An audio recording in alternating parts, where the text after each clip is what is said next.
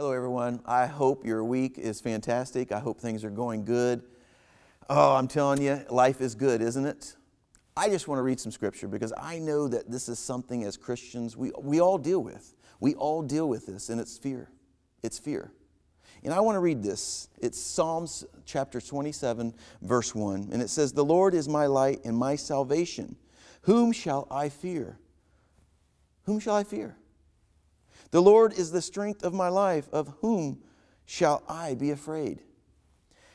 It's amazing that so many times we get this fear inside of us and we allow this fear to dictate our lives. We allow this fear to lead us where we don't want to go. We allow this fear to empower us to go against God's word, to give us the strength and the boldness to walk away from God because we're so afraid.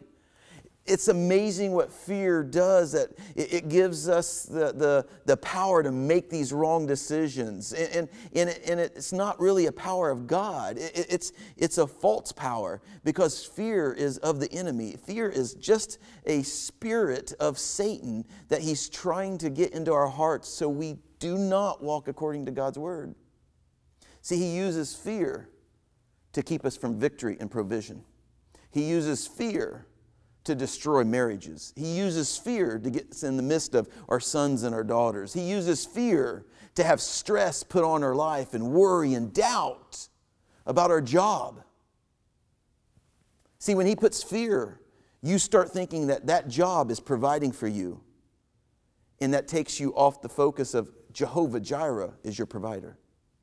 I'm here to tell you, as a Christian, we shouldn't be fearing. And I know we do. I know all of us do. I've dealt with that in my life. But I'm here to tell you, when we get in the Word and we start building that trust with God and we understand that God is our provider, God did not give us a spirit of fear, but of love and of a sound mind.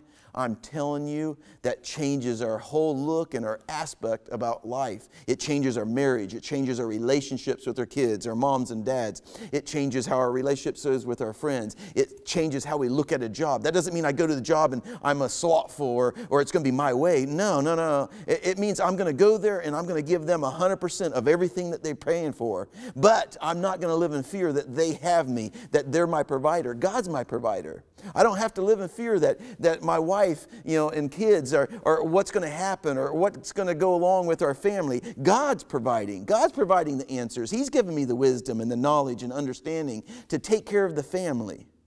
So I'm challenging you as a Christian to get in your Bible, get on your knees, and get rid of this fear, because that's what the enemy wants. And there's no reason why any of us that we call ourselves born-again believers, we love Jesus Christ, He's our Lord and Savior, should ever be fearing.